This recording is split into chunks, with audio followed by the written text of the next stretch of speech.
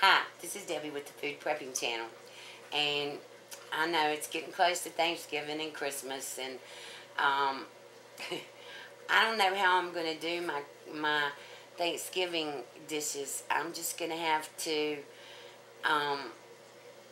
take them for future years, I guess, the day before and all that. I've already got the one on here on brining the turkey, and I just don't have the money to buy the food and cook it before Thanksgiving, so y'all can see what I do. So it'll just be what I cook for Thanksgiving will be what I tape you. And this I'm just fixing now. I've had, this is a Hormel Black Label ham, and this is a canned ham, of course, and this has been in my refrigerator for about 1.5 years now. But believe it or not, the canned ham is one of the best things that you can prep, as long as you've got your refrigerator or whatever, because this canned ham is still good to 2015. So what I'm going to do is I'm going to take the top off and not cut myself, because these things really scare me. And then I'm just going to dump this ham, and it fell right out, right in this pan. And then I'm going to, this makes the canned ham taste really good. So I'm going to use brown sugar, and I'm going to put brown sugar all on top of it, and all, because I want that maple seasoning, or whatever you want to say, in the ham. So I'm going to put the brown sugar all on top of it and around it as much as I can get it on here. And you can use your judgment on how much you want to use.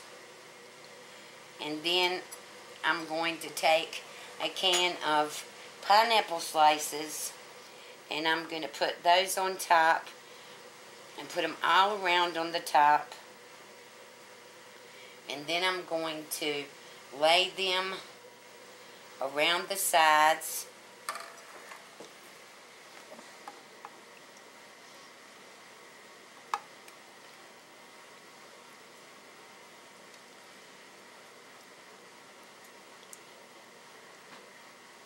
And then I'm going to take this pineapple juice, and I'm just going to pour it over this, because I want this ham to soak up all the brown sugar and the pineapple juice.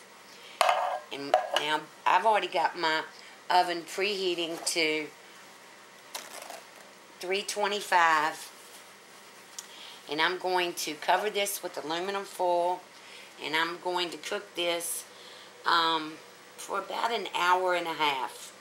And when this gets done, like I said, I'm just going to cover it up, and I'm going to make sure that this is covered really good.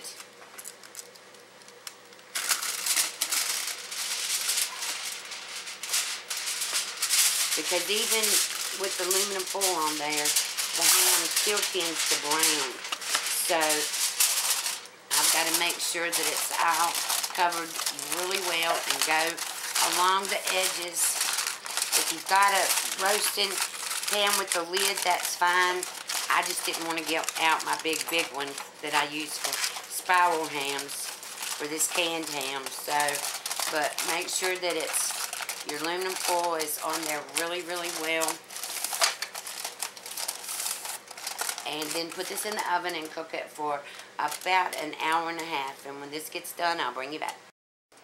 Okay, I just wanted to bring you back and show you that after 1.5 hours of cooking, I took the aluminum foil off, and then I put it in the oven, and I've let it brown for about 15 minutes.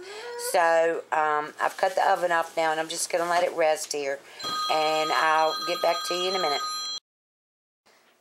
Okay, I wanted to bring you back and show you that here's the ham, and you can see this is just canned ham. A lot of people just, if they're just having a small Thanksgiving and they want to fix a turkey and a ham, they'll use this. But I have a pretty big crowd that I have to feed, so I get a spiral ham, and I cook it exactly like I do this.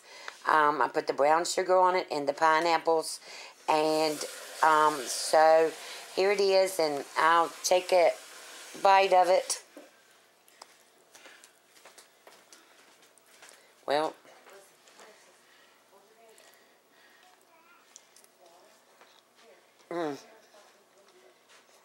it's not near as good as a spiral ham or regular ham, but for canned ham, it's good. It's good on sandwiches, and it's good with mashed potatoes and just anything that you want to eat it with. But I hope you like this recipe. If you do, give me a thumbs up, subscribe to my channel, and you have a wonderful day. Bye.